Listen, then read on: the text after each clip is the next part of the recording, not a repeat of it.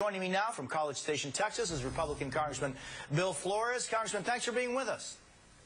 Good morning, Jose. It's great to be on your new show with you.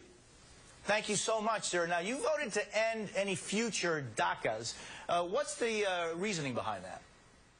Well, the reasoning for that, Jose, is that DACA, the president doesn't have the authority under our Constitution to unilaterally change our laws. And so what we're doing is that was a vote to uphold the Constitution. Now, let me say this. I do think that Congress needs to address the situation that the Dreamers are in. But under Article 1 of the Constitution, it's the responsibility of the Congress to do it, not the president.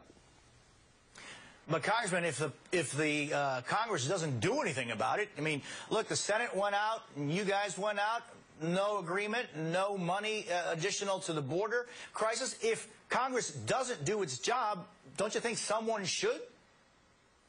Well, our Constitution doesn't have a default provision for anything like that. The Constitution is very clear that Congress shall pass the laws. It doesn't say in Article 2 that the president shall pass the laws. So that's just one of the situations we have under the Constitution. There is no provision for saying that the president can do something if Congress doesn't do it. Now, whether folks like that or not in this country, that's the Constitution that we live under, and that's the Constitution that we have to enforce.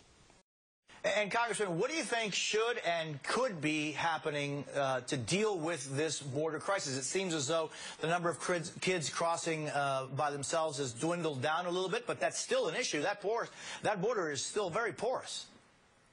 And we still have big issues. I mean, here in Texas, we lost a Border Patrol agent this weekend who was murdered by 2 illegal immigrants right in front of his family. So there are still border security issues that need to be addressed. And so what I would like to see happen is I would like to see the Senate take up the border crisis bill that the House passed last Friday and pass that and provide the resources and the processes to the Border Patrol, to the Homeland Security folks, to the National Guard, so that we can deal with this issue and do it quickly. Congressman Flores, thank you so much for your time, for being with us this morning.